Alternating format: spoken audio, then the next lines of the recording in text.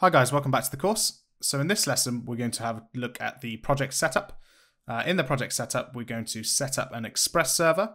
We're going to make requests to that server using Postman. And we're also going to look at initializing Git and a GitHub repository that we're going to push into GitHub.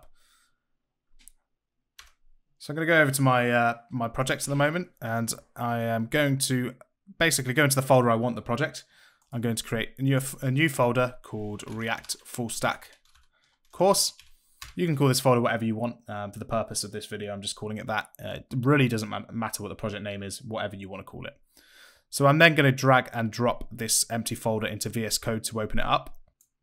You guys can use whatever IDE you want. I recommend VS Code, obviously, because it's easier whilst we're following along the tutorial together. There's a few extensions I use that I'll talk about as we go along. They're completely optional, the extensions I use on VS Code, but they might make your life easier and it might make it easier to follow on the course. So you've also got to make sure you've got Node installed, run the latest version just to be safe. But if you guys are at this tutorial, I'm sure that you guys already have Node installed. You're already aware of Node, and you're starting from a area where you've got a little bit of expertise. So to get started, I'm going to go straight to terminal, new terminal, and inside that terminal, I'm going to make it bigger a bit. I'm going to do npm space init -- yes. That -- yes just basically skips a load of configuration settings. It automatically does it all for us. So when I click yes, it initializes the npm project, creates us a package.json, and we're ready to go on that front. Whilst I'm also here, I'm going to install some packages that we need to get started. So I'm going to do npm space I, which is essentially npm install, and then another space express and .env. These are the two packages we require for this lesson. Express is going to be our Express, it's our Express framework that we're going to create the server with.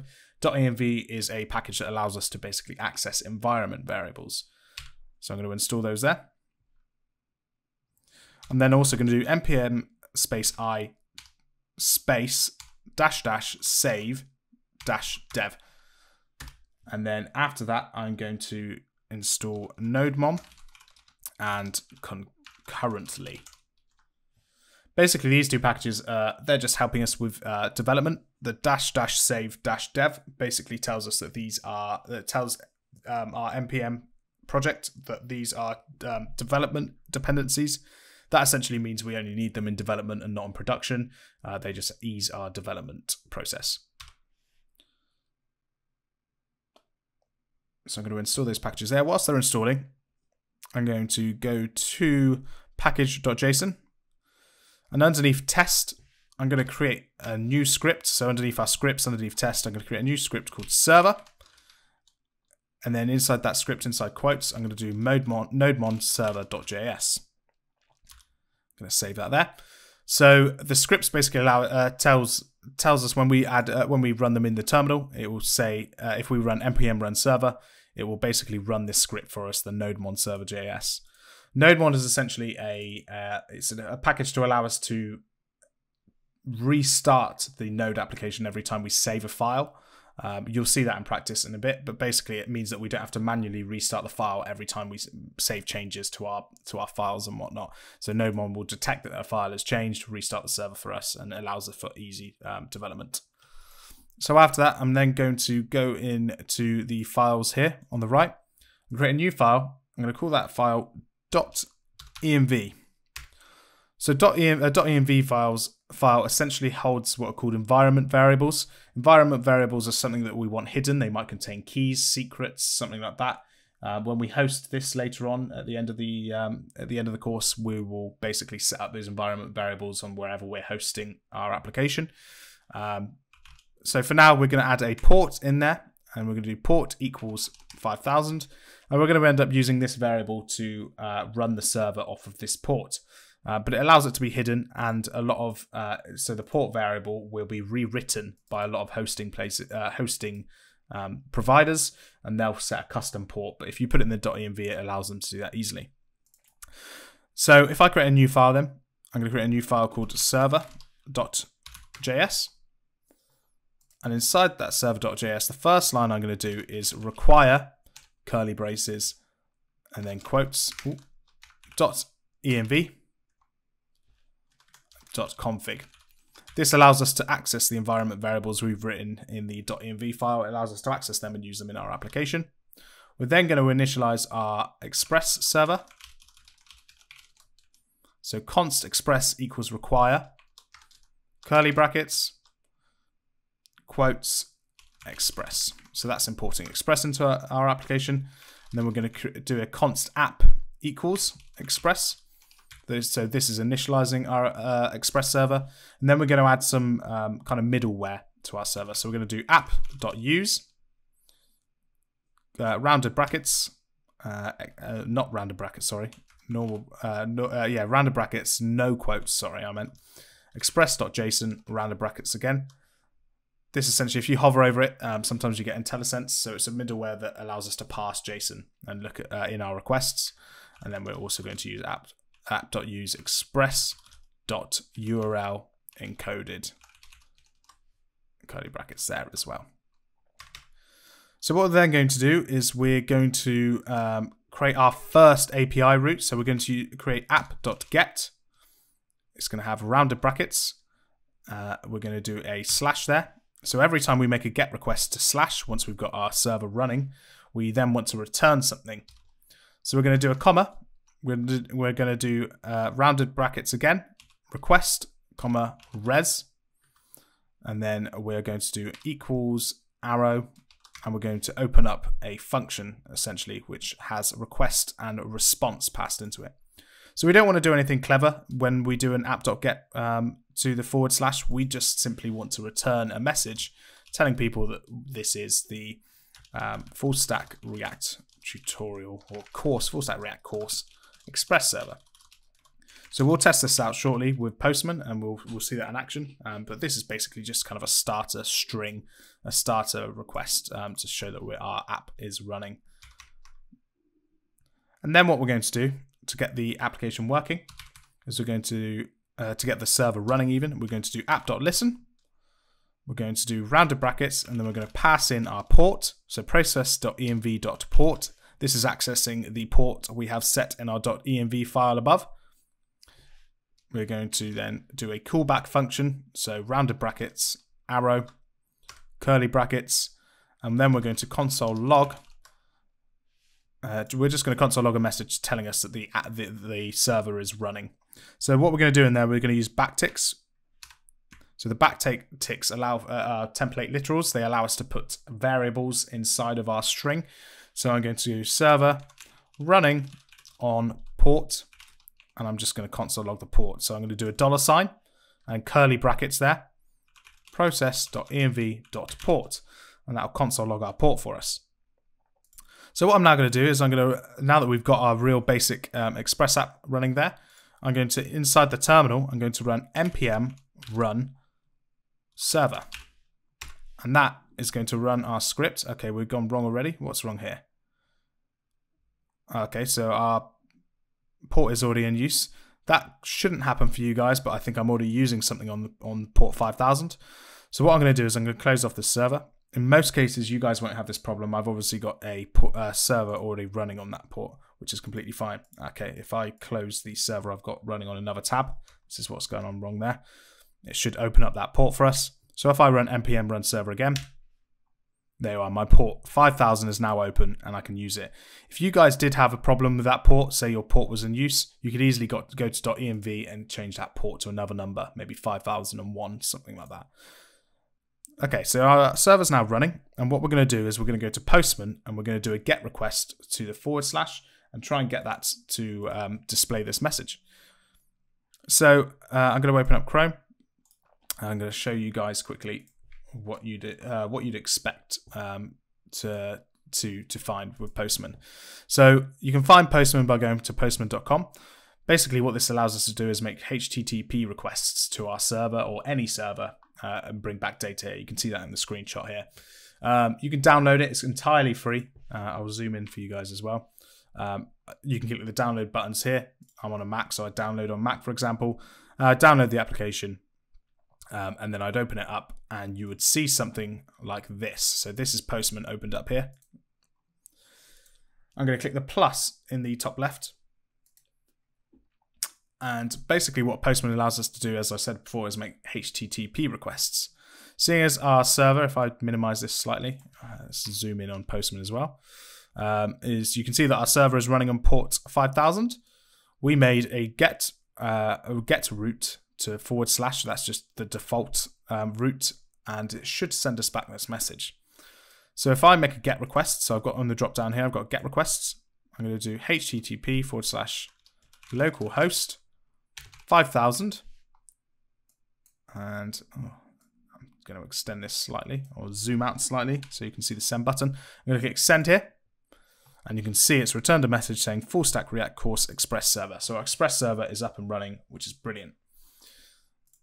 We also are going to set up another test. We're going to create a post route so that we can check that we are getting through the data we're sending via our HTTP requests. We need to make sure that we've set up our server to allow that. So I'm going to do app.post. So we're going to make a post request, or a post route, sorry, I should say. And we're just going to call it /name for now. We're going to do comma request, comma response again. Open up a arrow function there.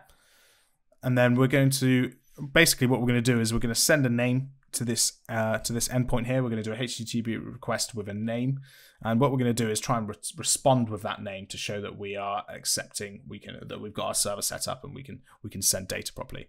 So what I can do here is I can go, what I'm going to do is go if request.body.name.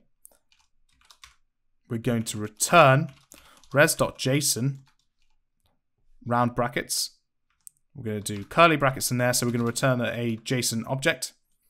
And we're going to return the name that was sent to us just to check that we're accepting data.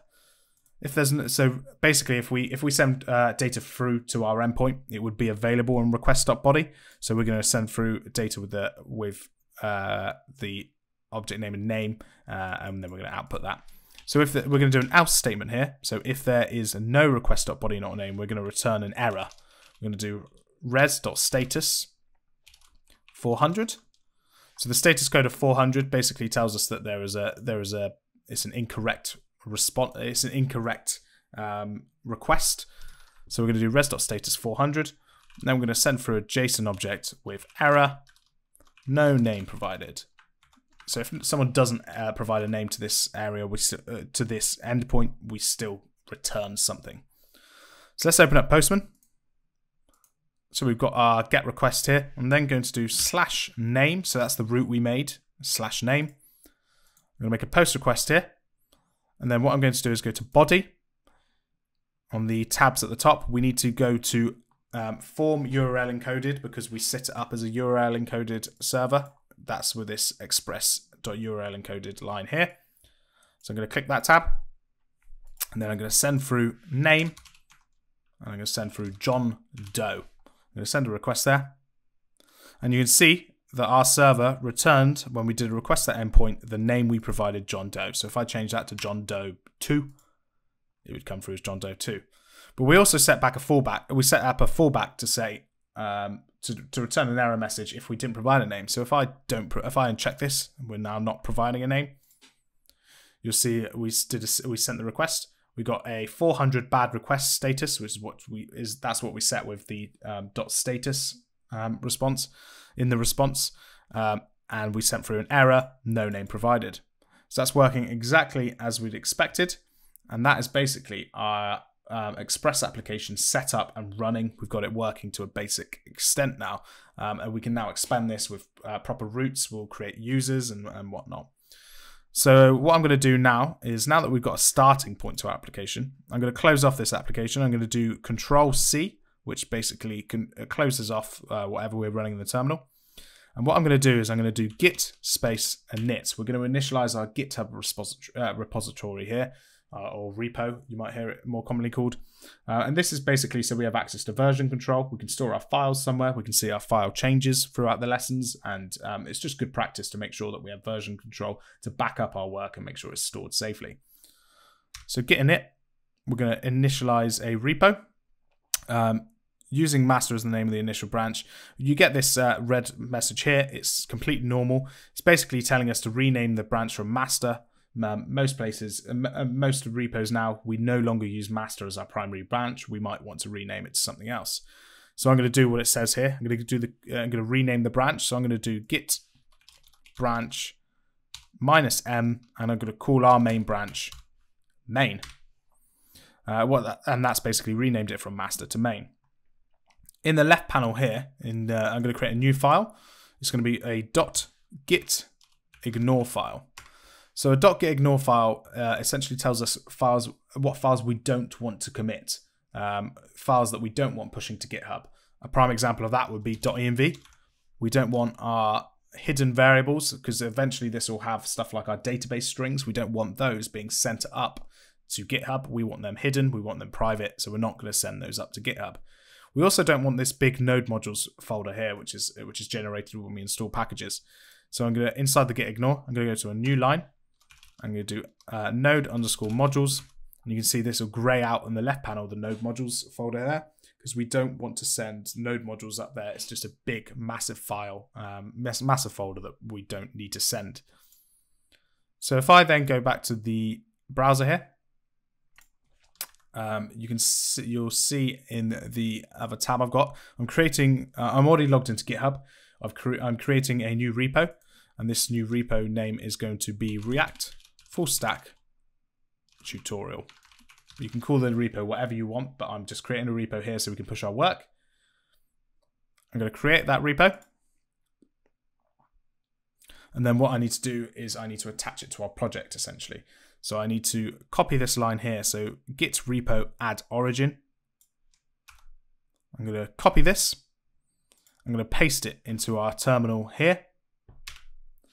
And this essentially tells our Git repo that our remote is located at github.com/mattdobsonweb and so on. So now that we pointed our local Git repo to our remote Git repo, I'm going to do git add full stop. That line basically adds all of our changes to a commit. We then need to ready to commit. Sorry, we then need to do git commit -m. So git commit is we want to commit those file changes. -m stands for message. So -m, I say -m, it's -m. And then in quotes, I'm just going to call this one our first commit. So we've now created our first commit. It's not up on GitHub though. If we go back to GitHub, I refresh, it's still not there. So what I'm going to do then is I'm going to do git push origin main. So what this does is it pushes our commit to the origin, which is github.com/mattdobsonweb, and it's pushing it to our main branch that we set up. So when I do that, you'll see that it's pushed up to GitHub now, which is brilliant. I can go back to our Git repo. If I then refresh, you can now see all of our files inside of here. Okay, so I think that pretty much sums it up for this lesson. In the next lesson, we'll look at expanding our routes. But for now, we've got a good starting point. We've got our Express server running or up and ready to run. We used some basic routes, so we set up some basic routes, and we are ready to expand and move on in the next lessons.